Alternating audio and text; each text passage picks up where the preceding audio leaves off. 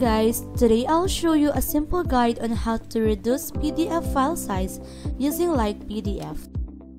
First, visit www.lightpdf.com on your computer's browser.